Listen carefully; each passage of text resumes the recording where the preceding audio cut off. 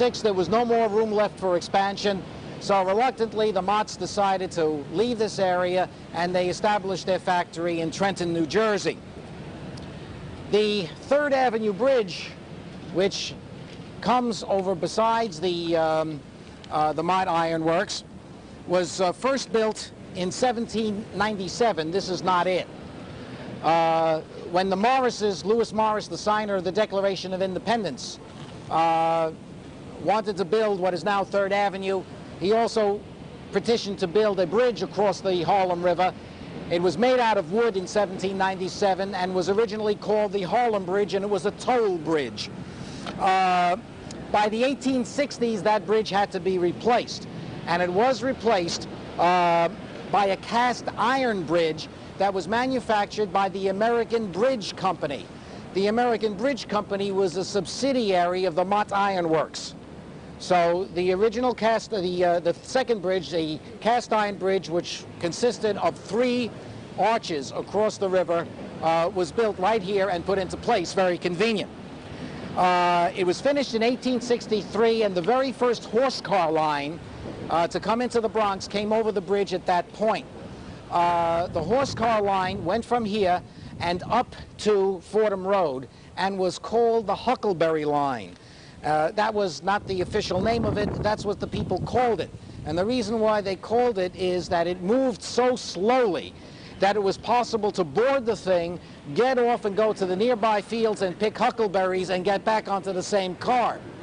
The name Huckleberry Line lasted well into the 20th century, even though it was a trolley car line and was not the same company. The current bridge on the site is called the 3rd Avenue Bridge. It was built in 1898, and it connects Mott Haven with Harlem, and it's 300 feet long. Now, in order to give you a better overview of the Mott Iron Works, we're going to take a walk a little bit on the walkway of the bridge, and when we go there, I would hate to talk because the traffic produces so much noise, it's almost impossible for you to hear me, so I will point out to you what you should see from the walkway of the bridge. First of all, down here you see straight ahead some very small structures, originally of red brick and painted yellow, and which is now peeling off. Supposedly that was the very first factory building of the Mott Iron Works. It is now used for auto repair. Just beyond that building, you will see an indentation in the coastline. That is the last remnant of the Mott Haven Canal. And when you get up to the walkway, take a look at some of the writing that's over on this building to the top, and it will tell you that it says J.L. Mott Iron Works incised into the brick. So let's take a look up there. I'll point it out to you, but I'm afraid I'll have to be like silent pictures from now on. All right? Now you see the indentation in the coastline. That is the last remnant of the Mott Haven Canal. And as you turn to the right, you see a low-slung building that is originally red brick and had been painted in yellow brick. The yellow paint is beginning to peel off. That supposedly is the first building of the Mott Iron Works, which still stands. On the building itself, there is just below the roof line, incised into the Bronx, the J.L. Mott Iron Works. If you look very carefully, you'll see it.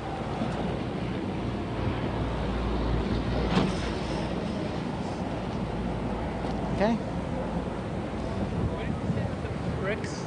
See, straight ahead. Wasn't there built one of the Civil War, either the Monitor or the Merrimack? Not here. Not here. No. When was that building built on? That was built on the side of the mansion. Right. Mm-hmm. And that was what, in the mid No, this would be 1870s? no, this would definitely be late 19th century at the very earliest. That late? I mean, Yeah. late 19th? Yeah. Oh.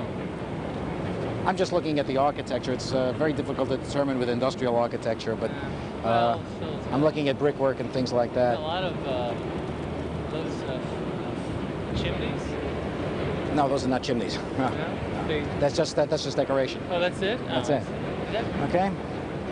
looks like it's, I saw is a it guy the brick with, or is it paint? make a speed run in the Yeah. Harlem River, up above, through the tribal, through the Washington, the old Washington Bridge. I don't know, they knocked off 100 things on it. Quite a thrill. Yeah. I want you, by the way, to take a look at the distance between this structure on the Mott Haven Canal and Harlem, because I will tell you a story later that has something to do with the distance between the two. All right? That building just abandoned now, or is it used for anything? Now, there was a fire in it just about a couple of weeks ago. The people who own the building still want to rent it out for industrial purposes. Okay, let's go back. There was another foundry up by Spike Dybel. That's correct, the Johnson Iron Foundry. Is it the same thing as this one? No, the Johnson Iron Foundry is specialized in munitions. Now, 3rd Avenue actually marks the boundary line of the historic Mott Haven that Jordan L. Mott purchased. This was the easternmost boundary of his property. So from here on out, as we are going to be east of 3rd Avenue, technically speaking, and only technically speaking, that would not be Mott Haven. Nevertheless, the people who have lived in that neighborhood for many, many years, many, many decades, refer to it as Mott Haven, even though it is technically not. So, at least for historical purposes, we're now going to go off the reservation and into another area that brings us further back into Bronx history. We are going to walk across, or at least along, a street that is officially Bruckner Boulevard. Now, Bruckner Boulevard is named after Henry Bruckner, who was the president of the Borough of the Bronx in the 1920s. He first got his start in business as well. He bottled soda, and the brand name of his soda was You Know Us. That is the letter U hyphen N-O hyphen U-S. You Know Us. Now, he became the borough president in the 1920s, and a few years after his last term, he passed away, and they named the Bruckner Boulevard after him. And then later on, when the expressway was built in the eastern part of the Bronx that went over Bruckner Boulevard, they called it the Bruckner Expressway. So that commemorates him. Now we're going to walk a little bit this way.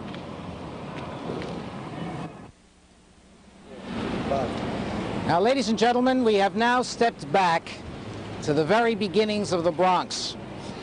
We're in front of the Kelly Furniture Warehouse at 132nd Street and Bruckner Boulevard and Lincoln Avenue. It is on this site that Jonas Bronk built his farmhouse. He wouldn't recognize the place because at the time he was on the very edge of the frontier. When he came in 1639, there was nothing between Jonas Bronk and Albany.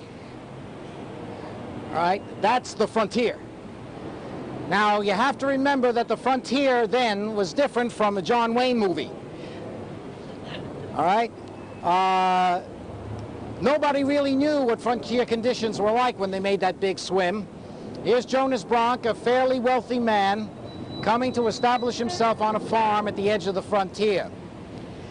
He built a stone house with tile roof. Now that, of course, is typical Dutch style. There were glass windows. He brought with him 11 pictures to decorate the house. He also brought with him his library. And the names of the books in his library are preserved. And today, we know that Jonas Bronk had the largest library in all of the colony of New Netherlands. It consisted mostly of Lutheran and Calvinist religious works and navigation books. This is where he was. His servants lived here, established satellite farms as well. They cut down the woods to clear land to plant various types of grain as well as tobacco. They figured tobacco was a good cash crop, but I guess his profits eventually went up in smoke. He also had the materials in which to make beer, because he couldn't go down to the local saloon to get his own, so he had to make them. It was also here in 1642 that a conference took place between the people who were the rulers of New Netherland and the Wecquaesquek Indians, who were the most warlike tribe on the mainland, in order to establish a peace treaty. From the